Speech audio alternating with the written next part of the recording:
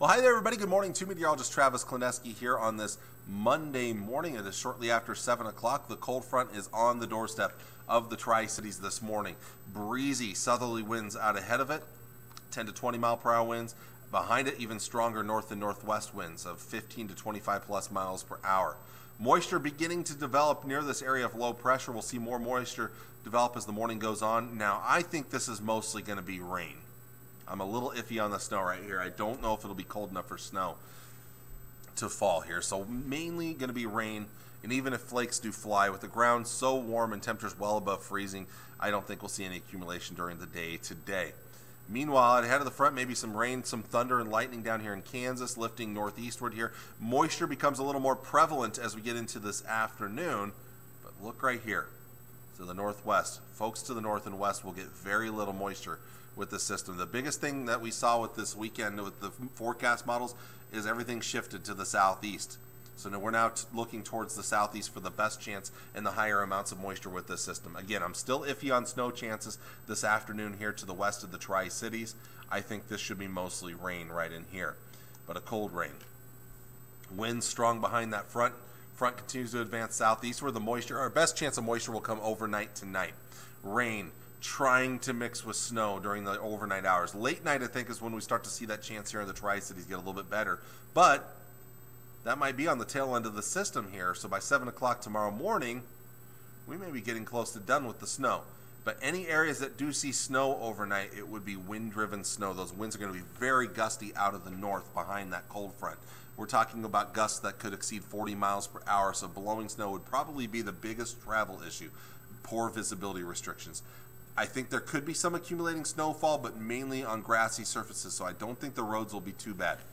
Good moisture falling in eastern, southeast Nebraska here. They need it just as much, so hey, they're going to be happy to get that. Might even mix with snow tomorrow morning in the east. Things winding down farther west here, getting a little of the sun as the day goes on. Strong northerly winds keeping us on the cooler side of things. As things wind down in the east, we'll see the moisture clear out. Skies clear up for a time, the winds will die down, but then clouds will back into the area later in the night and into Wednesday morning. And in fact, those will be kind of stubborn in the eastern half of the state on your Wednesday. So rainfall amounts. This is rainfall plus liquid equivalent precipitation. So this is including the snow, that if you were to melt that snow. Again, this is still a good moisture maker. It just maybe isn't as much as I was hoping. Last week when I was doing the forecast, it was looking like a widespread 1 to 2 inches of snow, and some would even get more than that. And now some areas have been really cut back to the northwest because everything has shifted southeastward. So a lot of areas now will get under an inch of rainfall or rain plus melted snow.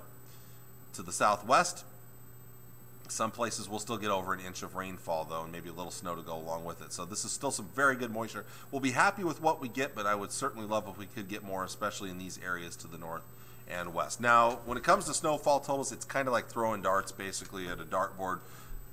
Well, blindfolded, basically.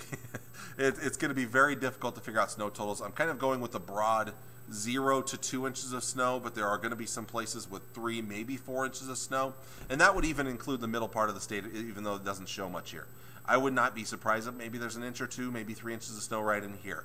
It just all depends on if the snowfall rate can overcome those warm ground temperatures, where the ground temperatures are going to be, the surface temperature is going to be above freezing. The ground is warm because it's been so warm recently. And so it'll be tough to accumulate here. So it'll mostly be grassy surfaces where we see a lot of this accumulation. So again, kind of a widespread broad 0 to 2 inches with isolated 3 and 4 inch amounts not out of the question. Other models have a little bit more than this particular one. Well, on to temperatures for today, topping out in the 60s in the east, even lower 70s until that front comes through. Then it'll cool off there. So even the Tri-Cities, we've already seen our high for today, to be honest with you, as the cold front's coming through early this morning.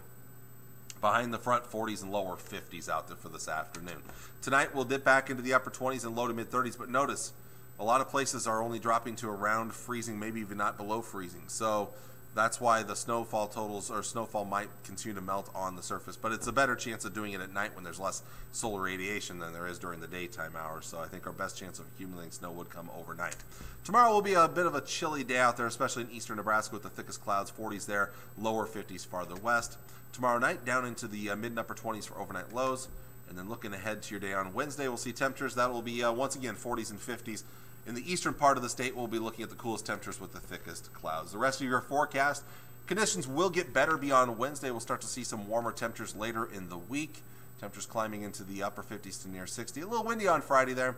And the weekend looking pretty good right now. 60s, even lower 70s on Sunday with lots of sunshine. Beyond that, one more warm day on Monday of next week. And then our next cool down comes next Tuesday and Wednesday. And that will come with our next chance of moisture. I think after today and tomorrow, our next chance of moisture will likely hold off. At least decent moisture would hold off until next Tuesday and Wednesday. We might see some later this week, especially towards Friday, but I'm a little iffy on that chance right now. But again, we'll be watching a little over a week from now when our next chances will start to make their way in. Well, I want to thank you all for watching on this Monday morning. I hope it's a good one for you. I hope you can get some good moisture out of this one. I'll see you all on Tuesday morning as things are starting to wind down. Take care, and God bless. Bye.